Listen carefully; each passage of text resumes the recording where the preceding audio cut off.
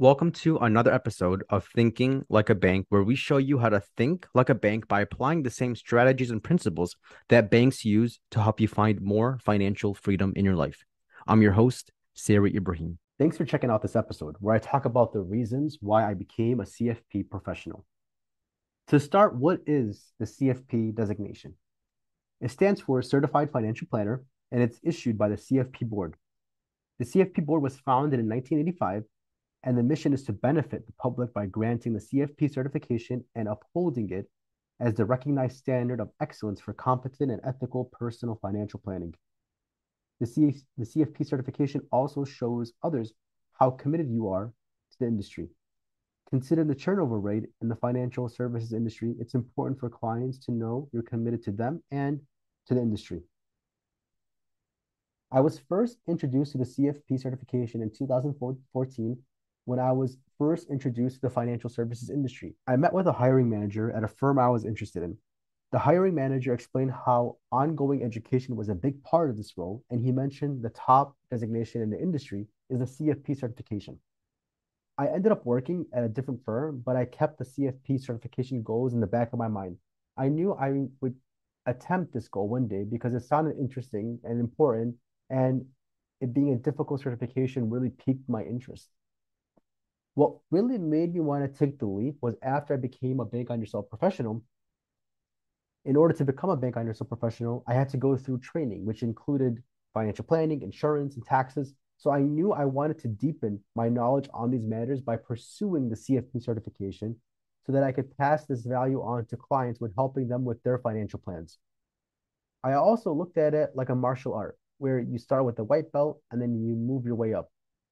I think all industries are like this. There's always room for advancement, especially when it comes to education, specifically self-education, which differs, of course, from traditional education. Self-education is where you are learning simply for yourself and really at your own pace. You're not necessarily going to a traditional school. You don't see professors every day. You don't have assignments due every week. Whereas traditional education is where you have a formal educational setting.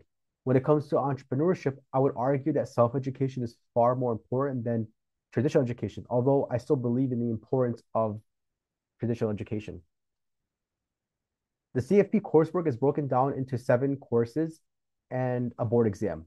The first course includes general financial principles, which has material like the psychology of working with clients, preparing clients for college funding, economics, and how inflation impacts financial planning. The second course includes insurance, which dives into almost every type of insurance, including auto, home, business, life, disability, Medicare, and long-term care insurance. The course talks about deductibles, copays, limitations, and exclusions, and important details for CFP professionals to address to their clients. The third course is investment planning, which had topics like projecting returns for clients in the stock market, risk levels of stocks, how bond durations are calculated, and how certain investments are more liquid and why this matters for clients. The fourth course is tax planning and was probably my favorite. The course explained the different tax buckets like active income, passive income, and portfolio income, and how to apply losses and gains to each bucket. Also, how to net long-term capital gains and not long-term capital losses, how to calculate a personal income tax return, how marginal tax brackets work, and how the alternative minimum tax system works. The fifth course includes retirement planning, which is obviously very important in financial planning. This is usually the most talked about section of a person's financial plan. This course went through all of the different types of retirement plans, including defined benefit plans and defined contribution plans. Also, plans for self-employed clients. The sixth course includes estate planning, like what happens to all of your assets when you pass away? What if you have a will? What if you don't have a will? Do you pay any tax on the assets you leave your beneficiaries? And other items related to estate planning. The seventh course is the final project. Unlike courses 1 through 6, there is no final exam for this course. Rather, you're given a set of questions and you have to answer these questions in an essay format and provide reasons for your answers. The purpose of the seventh course is to demonstrate your ability to present clear and understandable solutions to clients. Keep in mind that the course requirements don't apply to everyone. For example, if you're an attorney, chartered financial analyst, CPA, or hold a PhD, then you can skip all of these courses and take the exam. Check with CFP.net to learn more about that. The final exam includes 170 questions divided into two sections, 85 questions each. You have 3 hours to complete each section. In 2023, the CFP board announced that 64% of applicants passed the exam. This is mainly due to the topics included. Like imagine you have a question about homeowners insurance, and the next question about the standard deviation of a stock, the next question about how much of a client's self-employment income will be subject to Social Security income tax. As you can see, there's a lot of information. Aside from the educational requirements, there's also a lot, there's a couple other requirements, like you need a bachelor's degree and a certain amount of hours completed in the industry. Now, if you're wondering, was it worth it? The answer is absolutely yes. The CFP certification overall was worth it. Over the last 2 years, I learned a lot of new creative things that I'm sharing with clients, like how you can avoid the 20% automatic withholding tax from 401ks, how you can use business losses to mitigate taxes, how to gift 5 times the annual gift tax exemption limit, how to completely avoid gift and estate taxes, how to make sure your disability insurance policy will pay a reasonable amount compared to your income in the event you become disabled while also maintaining affordable premiums, how to choose a low cost, low risk index fund, how to apply certain tax credits to lower your overall tax bill, like the lifetime learning credit, how to choose a retirement plan as a sole entrepreneur, how to make your estate assets private in the event you pass away. Aside from all of the financial, tax, insurance, retirement, and estate planning, the CFP training reminded me of an important lesson I learned while completing my MBA. It's process over results. I was once in a finance course, and one of my professors was telling us a story about how he was a financial analyst.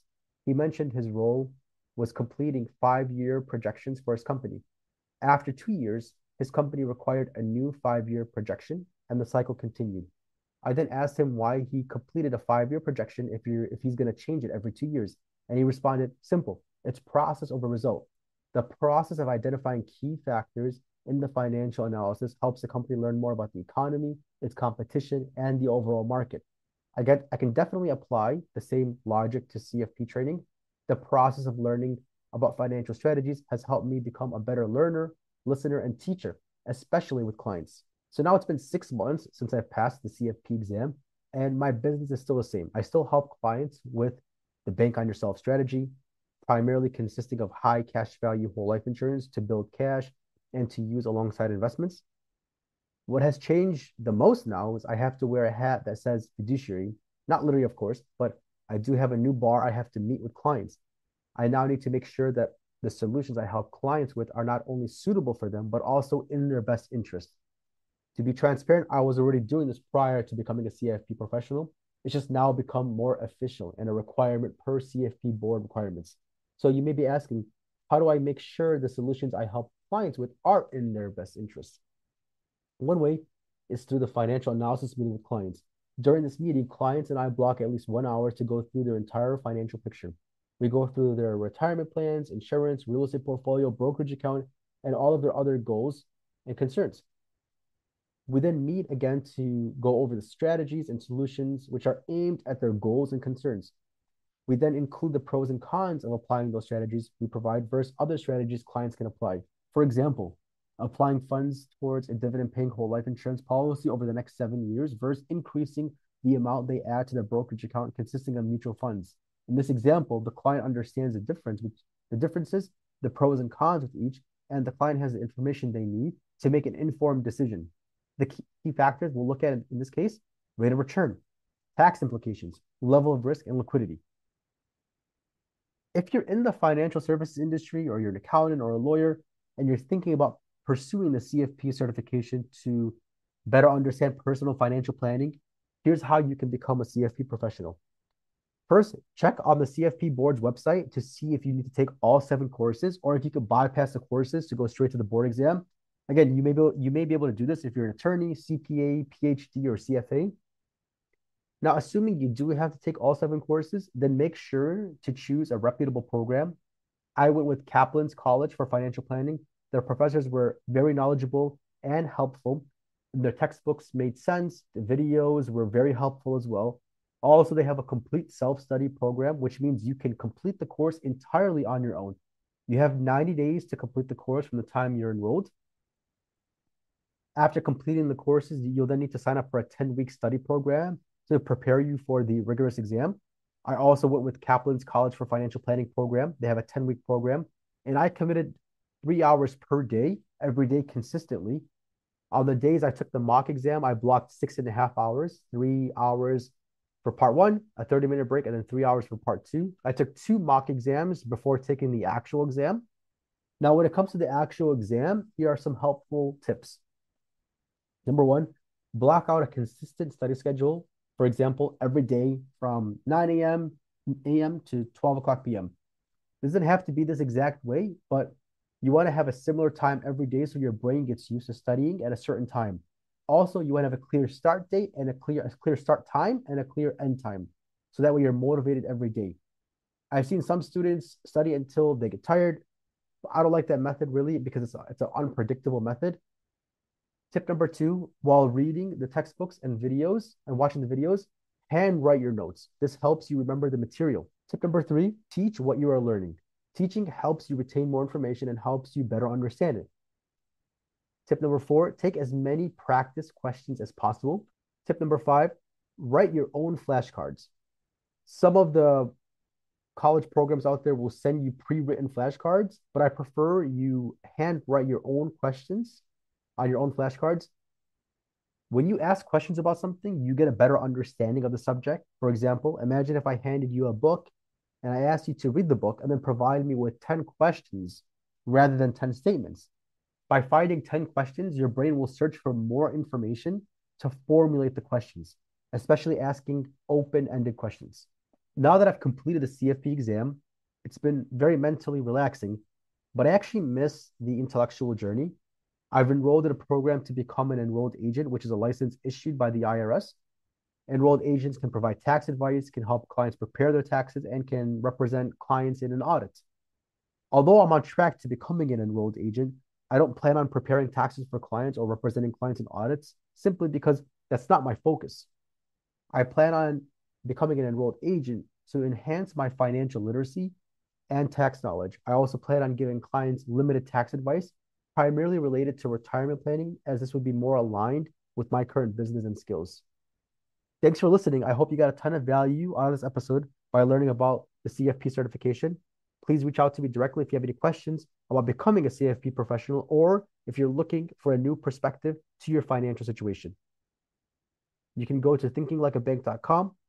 Also, if we're connected on LinkedIn, feel free to message me. Thank you and see you next time on Thinking Like a Bank. To learn more about what we do and how we can help you grow more wealth, please visit www.finassetprotection.com. That's Fin assetprotection.com. The topics presented in this podcast are for general information only and not for the purposes of providing legal, accounting, or investment advice. On such matters, please consult a professional who knows your specific situation.